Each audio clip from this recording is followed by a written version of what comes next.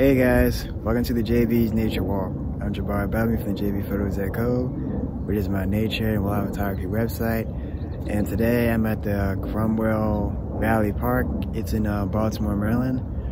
And I had a lot of success today. This is my first time coming here. I've seen a lot of songbirds like mockingbirds, robins, eastern bluebird. What else did I see? I saw a lot of stuff, guys, like a lot of stuff. And I actually photographed a lot of birds as well. Whoop, it's a little bee. It's all right, woo. And so far, guys, I love it here. This place has, I think this place used to be like a farmland or something. Then it is turned into like a state park. So it has like open field habitat. It has trails in the forest and stuff like that. I'm gonna show you guys what I'm really talking about. This is like open field. Looking at it, looks like it used to be like some farmland on this side as well.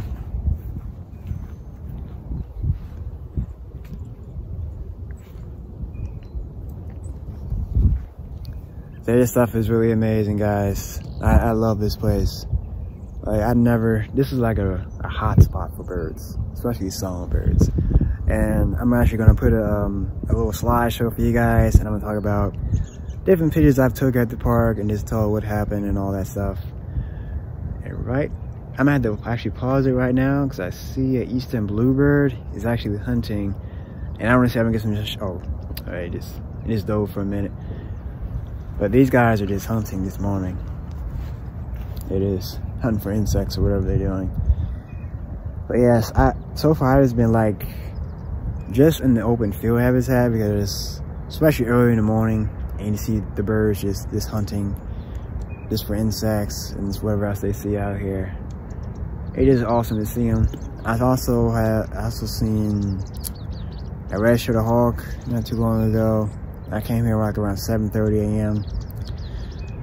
and the birds activity has not stopped at all. It just has not. I'll definitely be coming back here. So I'm gonna go ahead and show you guys the pictures that I have taken at this park, and I hope you enjoy. So this is the deer I photographed. So when I start hiking in the forest, there's like a herd of deer, and they definitely weren't happy with my presence in the forest. They were giving me this stare like you see in this image right here. Like this deer here was very pissed with me. Like there was a few other deer that would give me a bad look as well, and they were like grunting and stomping their hoofs on the ground, and they just would not back down. And I was like, you know what? I'm gonna get my pictures and I'm just gonna roll out. You know, so I took a few of these pictures of the deer, and I just left the scene right after that. There were like so many deer in the forest. Like I just wasn't used to seeing that like at all. So that was definitely a learning experience for me. So when you come to this park specifically, just be mindful that sometimes you might see deer foraging on the trails, like where people actually walk on the trail. Deer will be there. So just be aware of your surroundings when you come to this park, and just keep your distance. That's basically it. Take a few photos, and that's it. Just leave the scene. So this is a male eastern bluebird I was photographing in the open field habitat that I said earlier in the beginning of the video. He actually let me get a few side profiles of him hunting and looking for insects. It was really cool. Here's like a side view profile of him looking right at me. And then he basically turned the other direction, and I basically got all three sides of him. It was really cool. I never seen him so busy just hunting before, because I'm not used to going to open field habitat. So going to this park allowed me to see like open field birds and forest birds. So it was really interesting to see.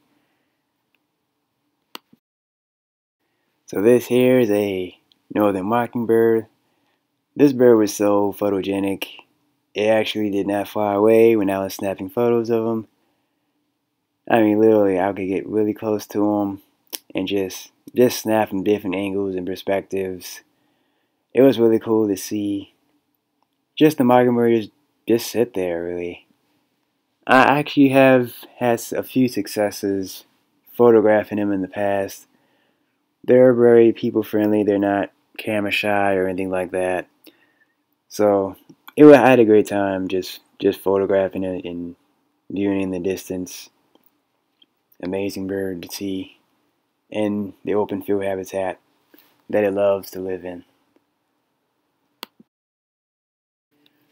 So after I photographed a lot of field songbirds in the field, I actually went back to the forest. It is crazy. I was talking about the deer earlier, and why would you go back, right?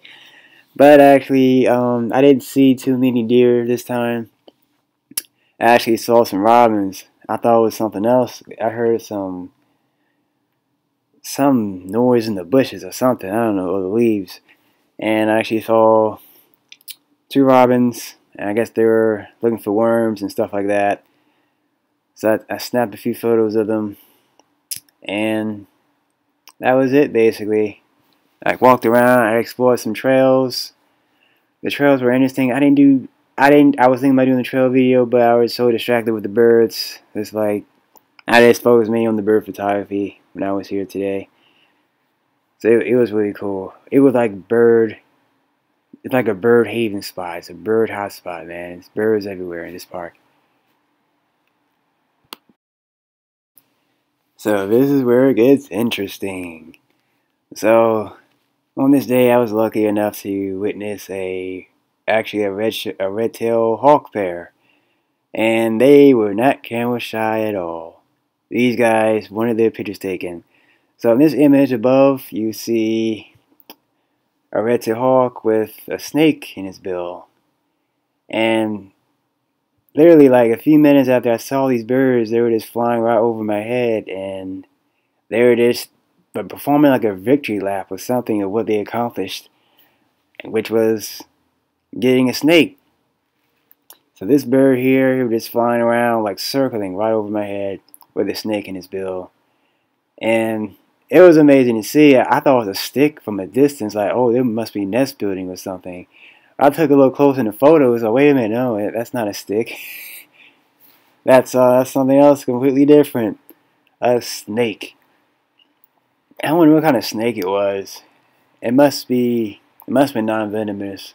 But red tails, they kill rattlesnakes with their venomous, so it might have been a non-venomous or not. Either way, they kill snakes and they love snakes. So I was very fortunate enough to capture that this day while they performed their victory lap right above me. They said, "Hey Jabbar, snap a few photos of our prize. This is what we won." And this was like early in the morning, guys. I guess it was like around 10, I'll say like 11 a.m. I captured this. So it was really cool to capture and see at the same time. So this is my favorite image from today. This gorgeous red-tailed hawk just soaring. Like with the fully spread out wings and the fan out tail. This is like a dream shot for me.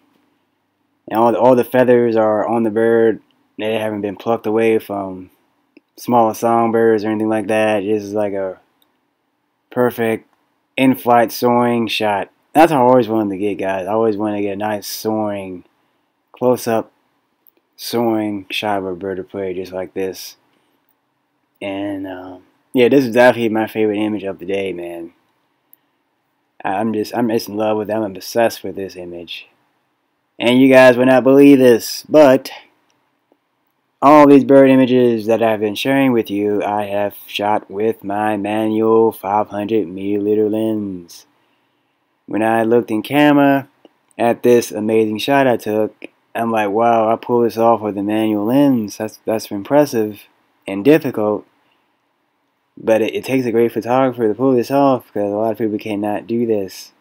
It takes a long time. But I am glad that I was able to capture this amazing picture with my lens, and I was able to do it. That's the most impressive part about it. I pulled it off and I nailed it. And I got my dream shot. And that's all the thing that matters to me is getting this shot. I'll definitely cherish it, and I intend to get more images just like this and better. More to come in the future. So this is the red-tailed parrot that I was talking to you about. I actually got him in frame this time. For close to the one on the left, it doesn't have the snake in its mouth, but the one on the right does.